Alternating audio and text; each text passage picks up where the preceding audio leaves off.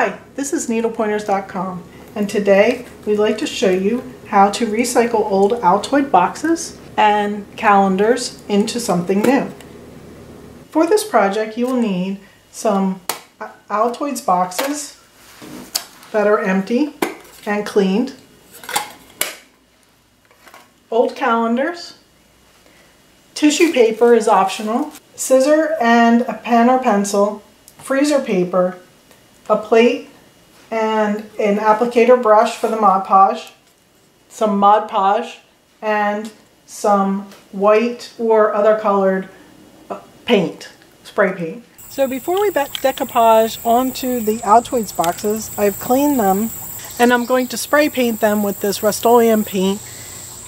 It's just spray paint I found at the store. Any kind of spray paint is going to work. I'm using white. You could use another color. And I have them, since I'm outside in my yard, I have them sitting in this cardboard box. And I'm going to spray paint the top and the bottom of the boxes, not the inside. And I'm going to get the sides.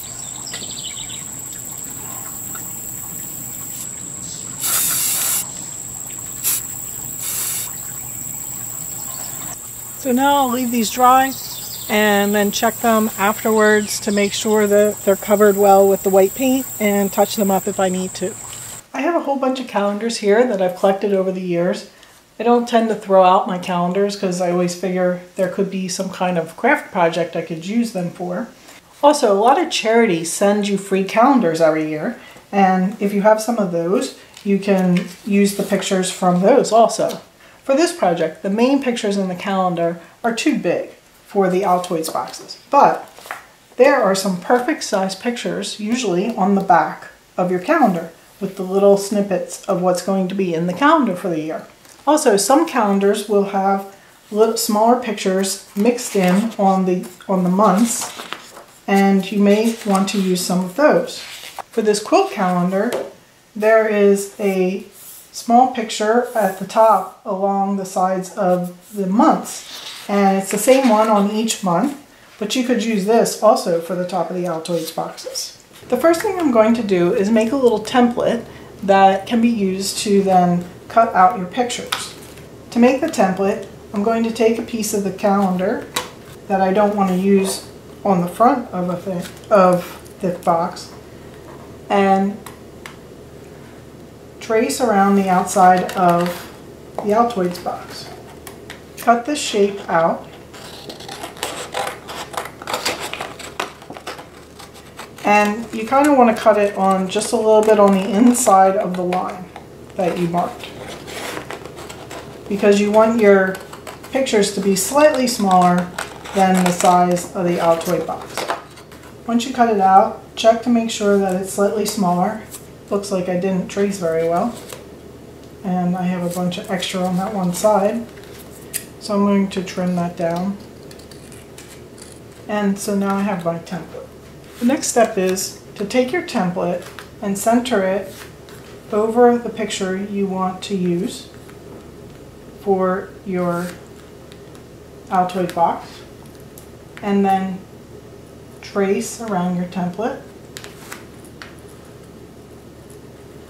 Then cut out just inside the trace line because you don't want the line to show. So this is ready to be appliqued on top of the Altoids box. For these, the photos are smaller than the size of my template. I will just cut these out on the lines. I've also had it where the photos are close together and I could fit two on the front of the Altoids box, and so I just cut around the two pictures. So this smaller picture could still be appliqued to the front of the box, but if you don't want to see the actual box, that's what the tissue paper is for. So to use the tissue paper, I'm going to do the same thing. I'm going to just mark a line, 1 or 2 layers of tissue paper.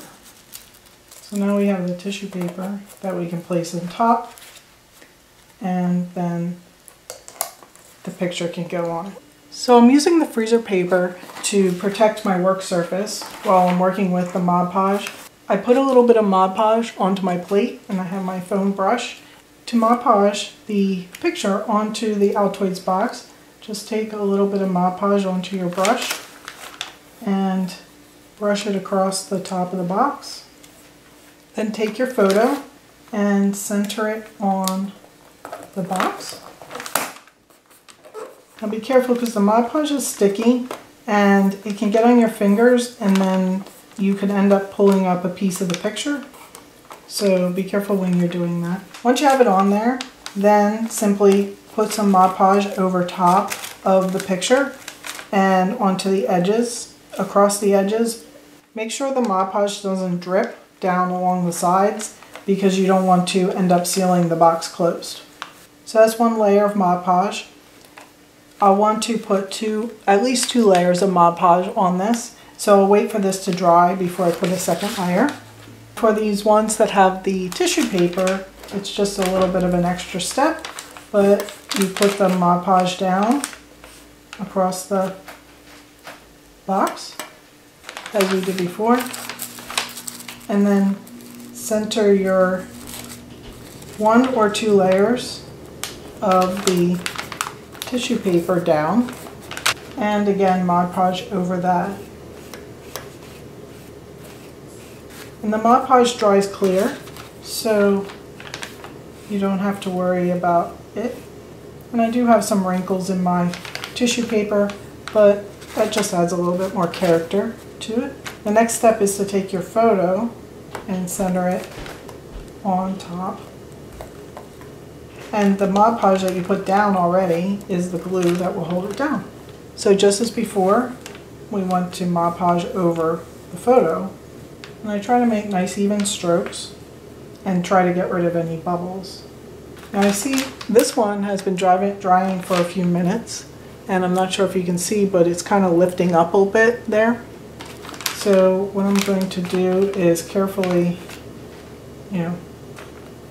try to smooth that out a little bit. And I'm putting some Mod Podge onto my finger so that it doesn't stick to the picture and lift up pieces of or rip pieces of the picture.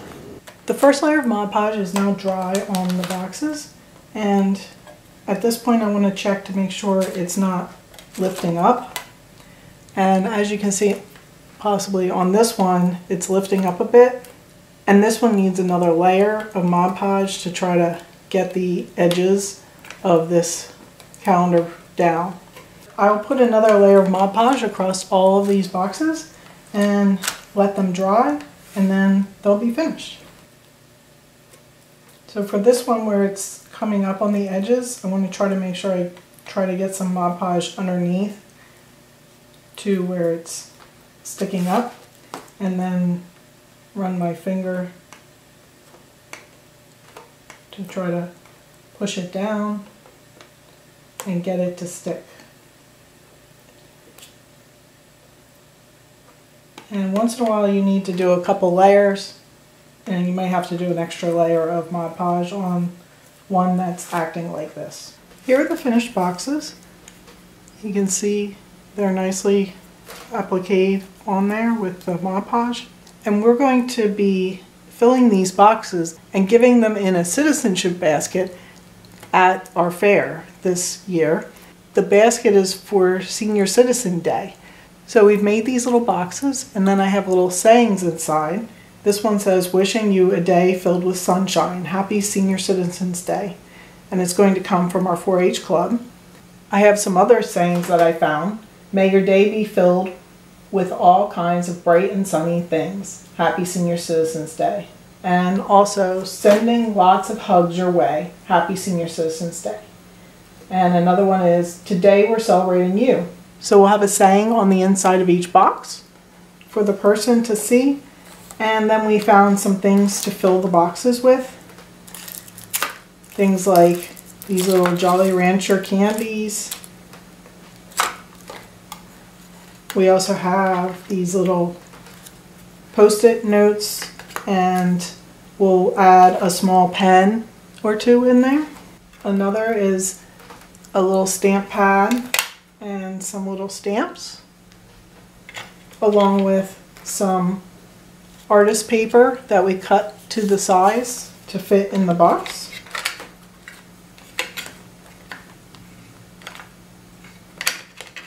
Like that.